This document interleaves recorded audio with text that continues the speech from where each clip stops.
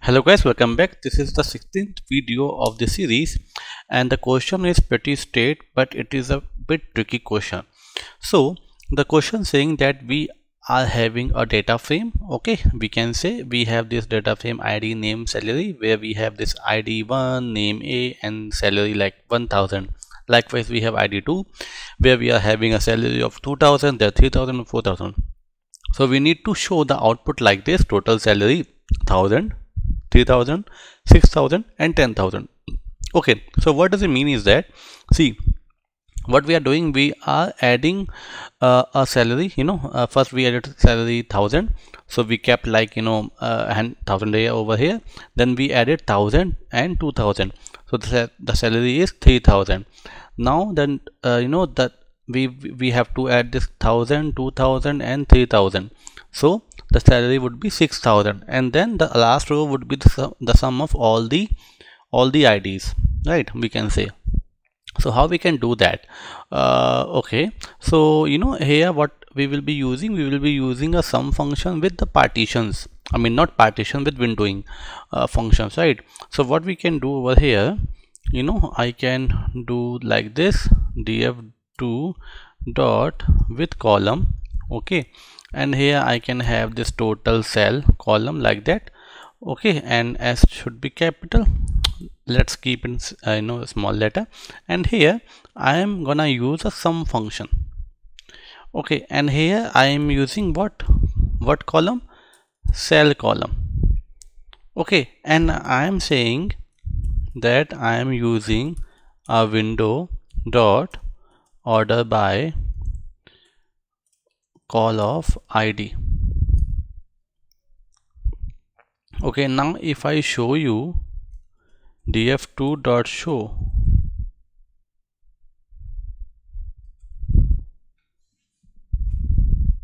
now you will see that we are having a total salary column and 1000, 3000, 6000 and 10,000, right?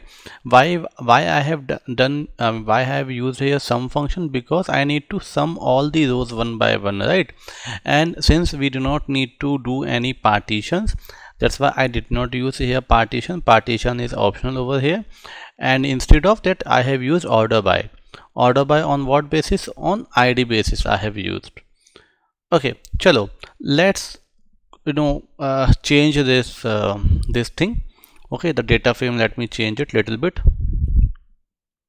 let me copy it and let me, now if I do here 1 and here if I keep, let's say 100, okay, then we'll see what would be the output, or what will be the output. See, now you can see we have this 1000 two times, right? I mean 1100 two times, right? So here if I over partition by, we can use partition, yeah, we can use partition by also, right? So if I use here call of ID dot like this,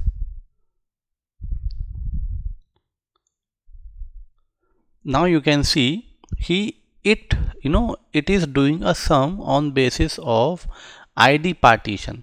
So see, for this, and just a minute, if I use here total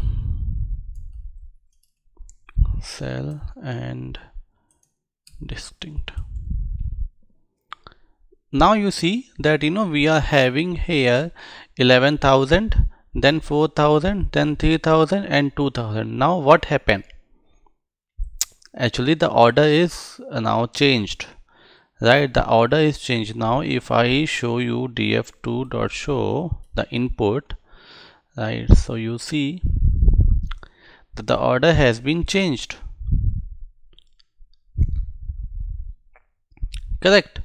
So if I use here distinct, so let me remove distinct, now you see that it is coming in a correct order. And so if you do not want to order, then we can say like this, right? And yeah, I hope that it works. And now let me, instead of we can use drop duplicates also, so that's not a problem. total cell we can use.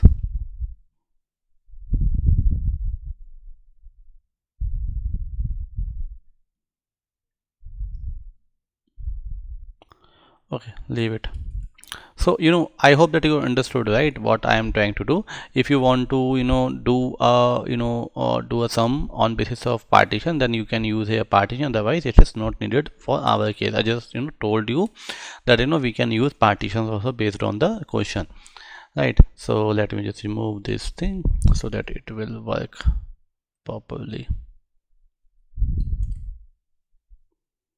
Right, now it seems okay. I hope that you have understood it, and please share this question with your friends so that they will understand it easily. Chalo, thank you, bye bye. We'll meet you in the next lecture.